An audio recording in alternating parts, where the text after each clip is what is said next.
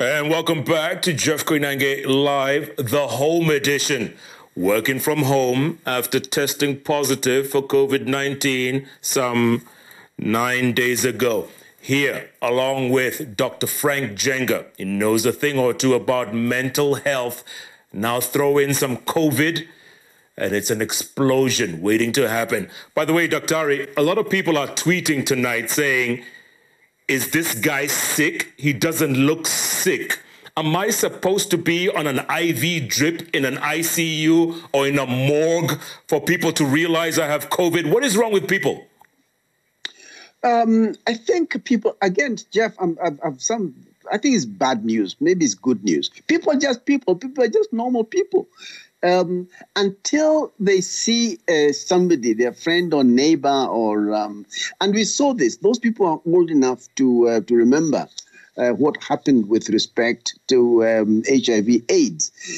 Until your cousin or your sister or your nephew or even your wife or husband got infected and was diagnosed, it took years and years for people to understand that HIV was a reality in and around our community, number one. Number two, until effective treatments were found for the condition, people lived and existed in what they preferred to be state of ignorant bliss.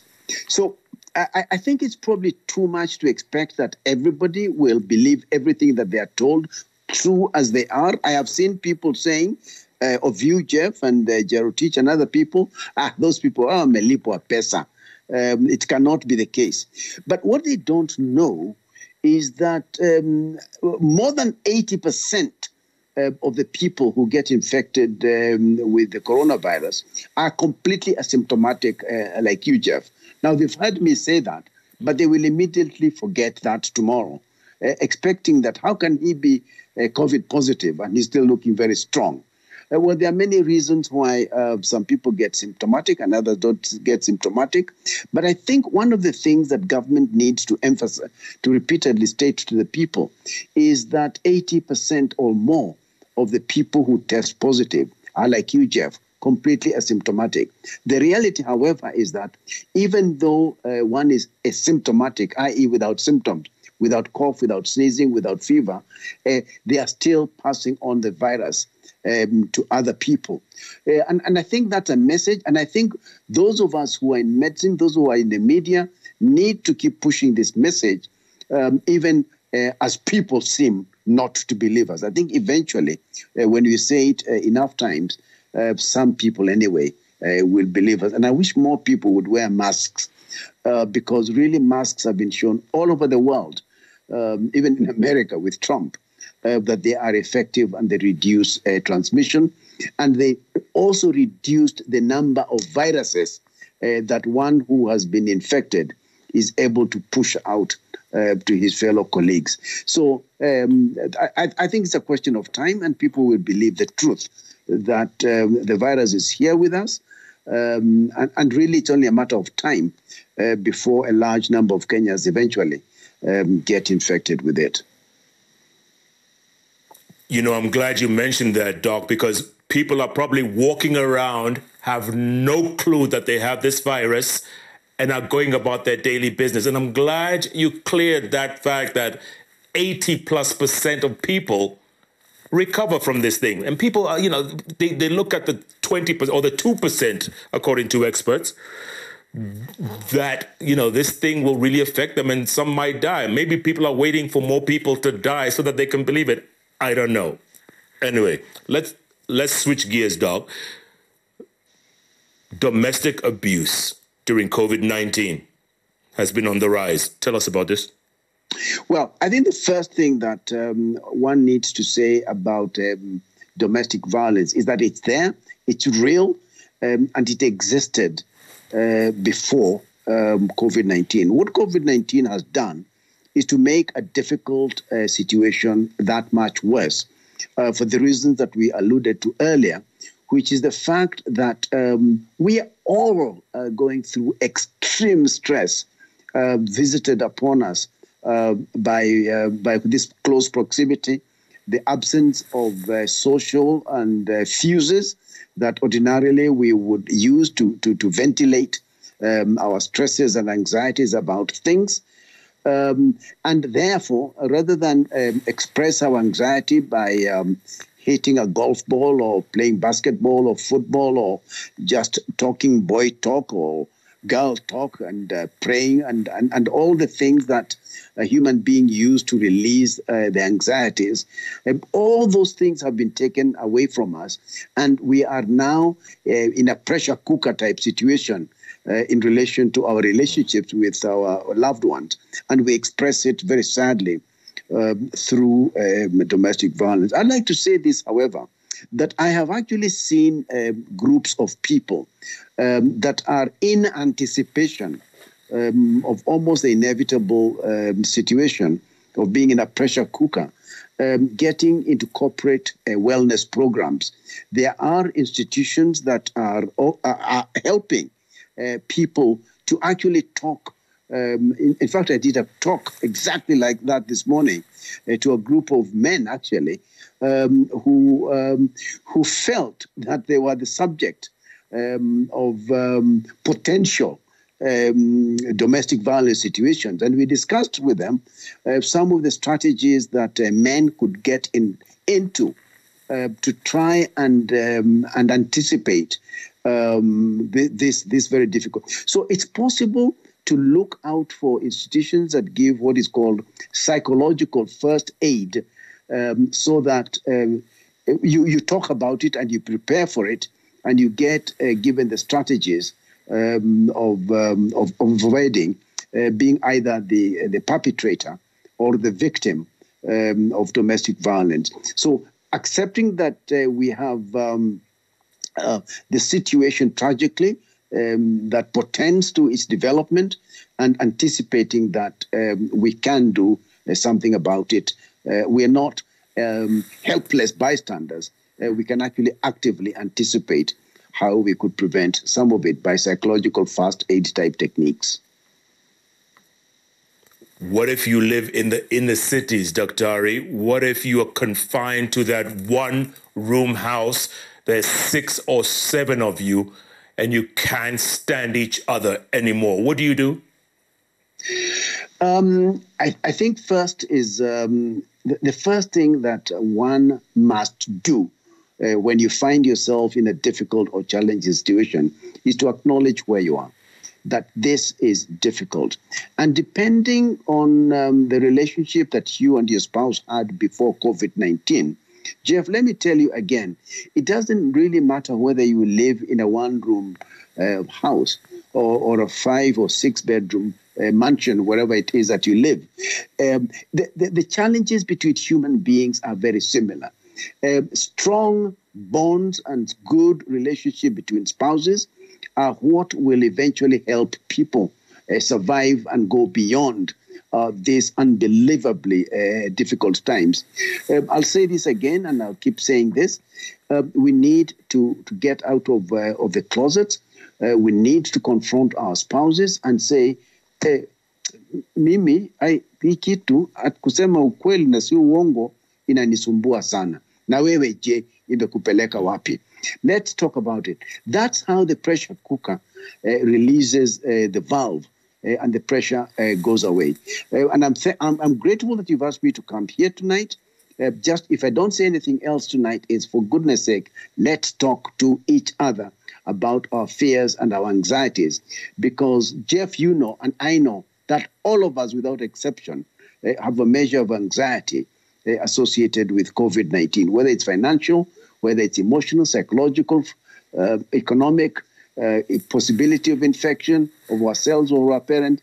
All of us are in that boat, and all of us need to talk about it with somebody. Start with your spouse. But at the same time, we are such a paranoid people, Dr. Ari. You test positive, everyone is fleeing. Nobody wants to be associated with you. You heard Jero teach there saying that some people who going through other people who don't want even any contact with her. There are some people who I call who won't pick up my phone. They'll think they'll get it through the phone. I heard you talk about one of those ones, wearing masks. But I think we're expecting too much of a change in people too quickly. Remember, actually, the COVID-19 seems like it's been with us for centuries. In fact, in the broad scheme of things, this is a completely new phenomenon. And it's come, it's a total stranger.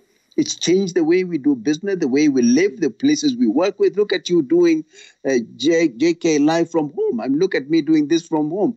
I mean, our lives in its totality have been changed by an invisible intruder into our lives. So the fact that people are still doubtful, it is the way people learn things.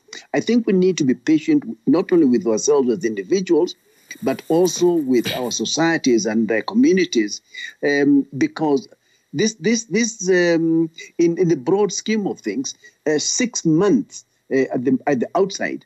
In fact, it's not even 6 months; it's more like 5 months. It's a very, very short time to expect fundamental changes in the behavior and conduct of a people who are used to a different type of life. I would advocate that we be patient, and I like what Jerotich was saying. People will change, people will understand, people will accept that masks are important, sanitizing is important, social distance is important, keeping away from kissing each other in the middle of the night with a pombe full of our bodies in nightclubs and bars. We will come to understand that. I think we continue to talk to our teenagers, talking to our young men, and I think eventually the correct message will get to us.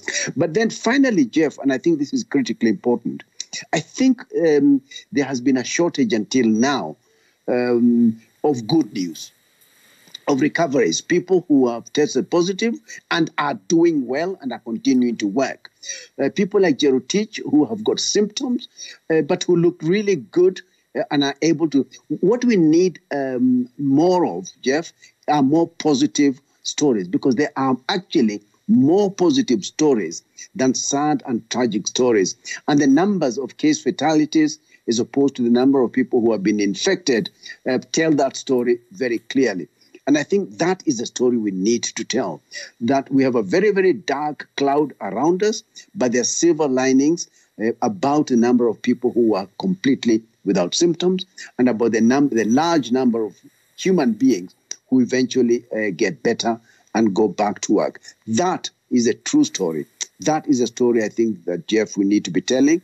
That's what I think. It's a good story.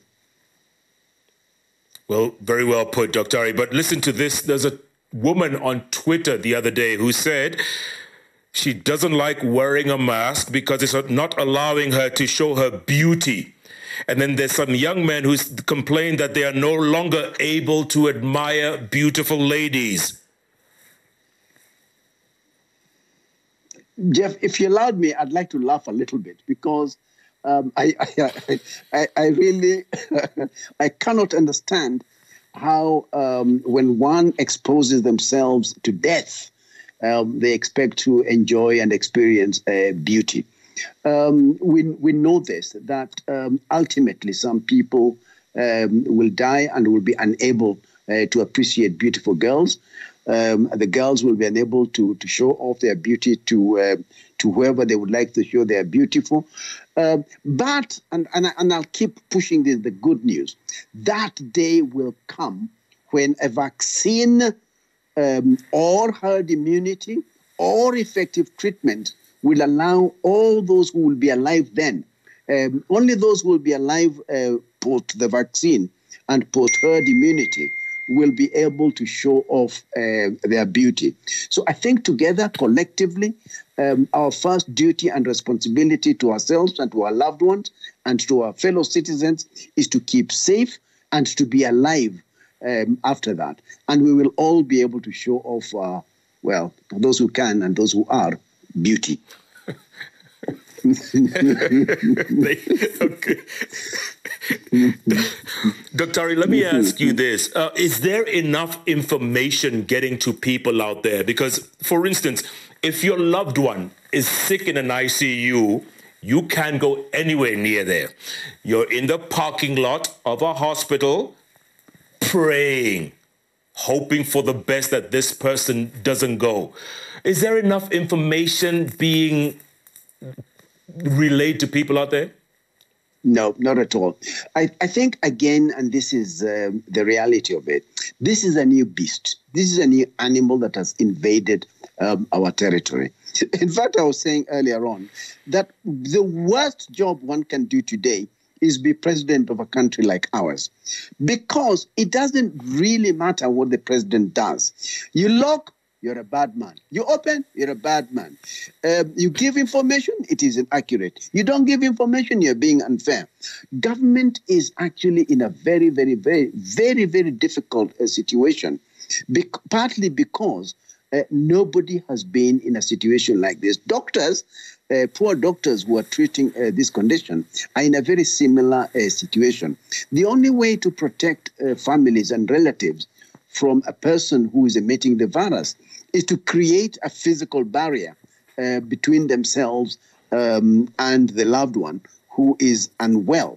Now, we know, because we're human beings, that the time you want to be closest to a member of your family is when they are unwell, and much more so when there is a danger of fear that that person could pass on. That's when you want to be close to them, you want to hold their hand, you want to tell them sweet things, you want to hear their last words. And there are the doctors who are saying, no. You can't do what normal people desire to do. You must keep away from the one you love the most, because if you don't do that, you will get infected yourself and you could also pass away. So the reality is, to keep safe, the doctors, the medical workers in general, not just the doctors, nurses, and everybody else, tell you to do that which is unnatural of human beings, which is to keep away from those that you love at the most critical and crucial moment of their lives. So, Jeff, those who say government is not giving us information, doctors and nurses are not giving us information, they are right. They are not giving enough information, except that the circumstances do not allow for any more information that is available. And sometimes that information is simply not available. It seems like government is keeping it away. It seems like doctors and nurses are keeping it away. And in reality, it's because they themselves don't have information. We have a stranger in our midst. He's invisible. And really, these are very, very difficult and testing times for government and for our medical practitioners. And all I would urge those of us who are citizens is to exercise a measure of patience and understanding and tolerance for those who are working in extremely difficult times. Yeah, Dr. You nailed it. You're damned if you do, and you're damned if you don't. When you hear cases in the U.S., close to 150,000 people dead. Brazil is crazy. India, Europe could be having a second wave. When you look at us here at this moment in time, are we doing the right thing? You know, Jeff, I was asked recently a question that I'm a bit shy to answer. Because it was actually very, very interesting. It was a question about what lessons have you learned about this COVID-19 situation. And I had to say the truth, which is that one of the big things that I have learned is the importance of having a good government, a government that has policies, a government that has structure, a government in a sense that is responsive to the situations. I look at some governments around us, I look at Brazil, I look at the US, and I say to myself, these people are suffering in the way that they are suffering because they have not believed their scientists. One of the things that I have noticed throughout the 5 months that we have been here is that our government, very interestingly, has involved, and I know this for a fact, medical epidemiologists, virologists, and other experts at every stage of the response to this pandemic. And I hope our government continues to listen to the wisdom a knowledge of the virus. Oh, by the way, sorry, Jeff, I nearly forgot this. The other thing that I have learned, which is also true, is that there is a very large number of extremely clever men and women, doctors of all sectors that are available to help us. So our government cannot possibly score 100%, but our government has done reasonably well in a very, very, very difficult situation. Has our government listened to our doctors every single time? Of course not, because I think that sometimes government has to make political decisions. We as doctors make primarily medical decisions, and sometimes the two propositions do not find confluence. Therefore, I think in answer to your question, specific answer to your question, I think our government has responded reasonably. And I think as long as it continues to listen to the experts, I think in spite of the rising numbers, I think we are working as reasonably good teams. I'm glad you mentioned the doctors and the nurses and the frontline workers, Dr. Ari, because you all are literally, you're on the front line, and a lot of healthcare workers are testing positive. So they need to get credit where it's due. All right. Okay. I've given our government many, many, many marks in the last thing that I have said. But in the initial stages of this response, I don't think we panicked. I nearly said we as government. I don't think we as a country panicked. I think what happened, Jeff, is that we were all unsure as to what is the right thing to do, and it was not just Kenya. The whole world was unclear and uncertain as what to do. And I think when historians write about COVID-19 and the national response to COVID-19.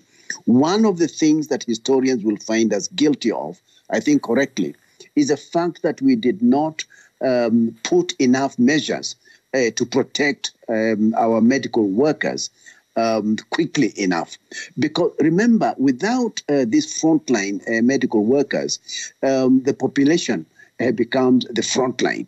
And the virus will attack this very weak link and position. So it is true that the government did not respond quickly enough in the early stages. But again, historians will make record of the fact that the whole world was suffering from a severe shortage of protective equipment. The whole world was suffering from a severe shortage of testing kits. But nonetheless, I think it is true to say that we have not given all the care that we could have given to our frontline workers. But I think now, just listening to some of our colleagues, the situation is improving. It's not perfect yet. There is still more that we could possibly do. You couldn't possibly do enough to protect this army of very, very dedicated and extremely clever group of young and some not so young doctors. Let me say this to your viewers, Jeff. You can go to sleep in the comfort and knowledge that Kenya has extremely good and competent doctors in this country. That is the second thing that I have learned from this COVID-19 response. Absolutely. Well said, Dr. Ari. Well said. Let's go to our viewers' reactions, if we will. On Twitter, Carly says, great conversation with Dr. Ari. She says, even I can't recall the last time I wore makeup. Unfortunately, I have to wear masks and goggles for hours at work. Our health comes first. COVID-19 is real. Winnie Mitula says both Jeff and Jerotich remain in self-isolation. Their media appearance is encouraging to those suffering in silence, including those under quarantine, waiting for test results. Good luck, Winnie, if you're in quarantine right now. Dr. Ari, someone else was asking, what do you do to kids who are addicted to the internet? What do you do with them? How do you deal with them? Addiction to the internet actually existed before COVID-19. Poor COVID-19. I think wherever this virus is sitting, it's sometimes being blamed for things that it has not done. That it has made worse a lot of things is also true. So people who are addicted to the internet and to gambling and to all these computer games are probably at greater risk of accentuating those symptoms. And the reason for that, Jeff, is because of the higher risk that is associated with the fact that people are at home. The children are not going to school. I mean, I sit here as a grandfather pontificating about what 10 and 12-year-olds should be treated. And please forgive me for pontificating. But the reality is that being away from school actually is an incredibly important part of the lives of children. And it's not, children don't just go to school to learn maths, history, and geography and things. Children go to school to learn how to socialize and how to be with other human beings. So when children are locked up at home with very frustrated and angry parents who are on the verge of pushing violence at each other, the only thing that children turn to is their mother's phone, their father's phone, the television, and whatever it is. So, Jeff, I think we must judge our children and their parents gently, because really, truly, the circumstances that we live in are almost prescriptive of the perfect environment for the development of what appears like addiction. But let me say this, because it's also true. Because this virus will go away in time, children and their parents, let me emphasize, are very, very resilient people. And we will defeat this virus. Children will go back to school and normal life will resume. So I think let us not forget that the virus is a visitor, a very inconvenient, almost nonsensical visitor. We will suffer some inconvenience. We will do some things that we should not do. But when the virus has gone, we are a very resilient people. In particular, children are very resilient indeed. Some scars will be left, but at the end of the day, I think we'll be left as a normal people. Amen to that, Dr. Ari. We cannot wait to see the end of 2020. What a year.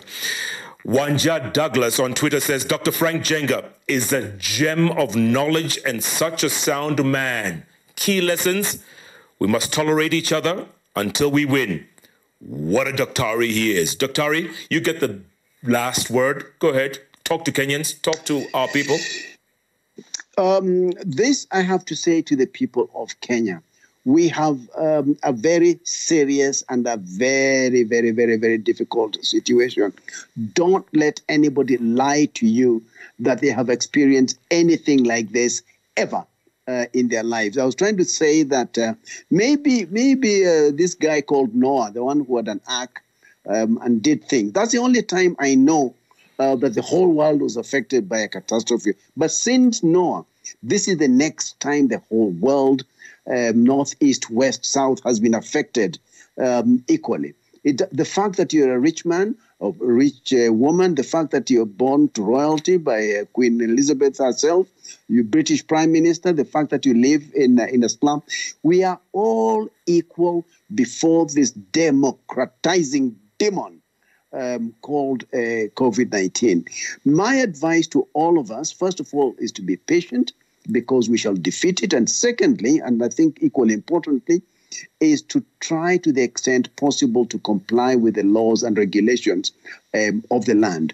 We will only be able to criticize our government when we are alive. So I think we owe it to ourselves, we owe it to our fellow citizens to stay alive until the vaccine is found or until herd immunity is achieved. But in the meantime, we don't have a choice other than to wear masks and wear them properly. Cover your nose and mouth. Wash your hands. Keep social distances. If you like kanywaji, wait kidogo. When the virus has gone, you can go back to your usual habit. My final word there for Jeff is let's stay safe and we'll have a drink another day. Absolutely, Daktari. I couldn't have said it better myself. Let's stay safe and have a drink another day. Dr. Frank Njenga, as always, I could listen to you every day, all day. Thanks so much for your time. Great pleasure, Jeff. Great pleasure. And stay safe, and we'll see you again soon. Absolutely. God willing, Daktari, God willing. Thank you. Dr. Frank Njenga there, nailing it, calling it like he sees it, folks. And thanks so much to all of you. By the way, there's a guy called Andrew Joe who was asking, have you read all those books behind you? Yes, I have. And by the way, I have a confession to make. There's no way I could have set up all of this without help. Come on. So, Gregory Juma, thank you so much. Samson Kibashia, hooked up the IT and everything. Monica and the team.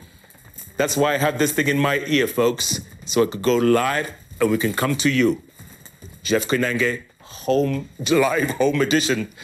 And of course, Coach. Thanks for having faith in me, man. Day 9 tomorrow. By the weekend, get tested again.